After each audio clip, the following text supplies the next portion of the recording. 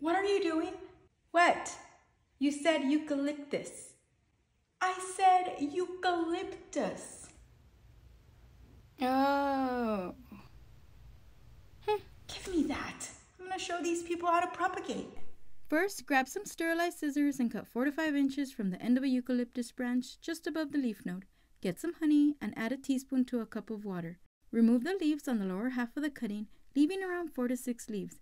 Since I don't have rooting powder, I'm placing these stems in honey water so that the enzymes can stimulate root growth and honey's antimicrobial properties can protect the plant. I then mixed 2/3 cactus soil and 1/3 perlite and added it to the seed starting tray. Wet the soil thoroughly, drain, poke a hole with your finger and stick the stems inside.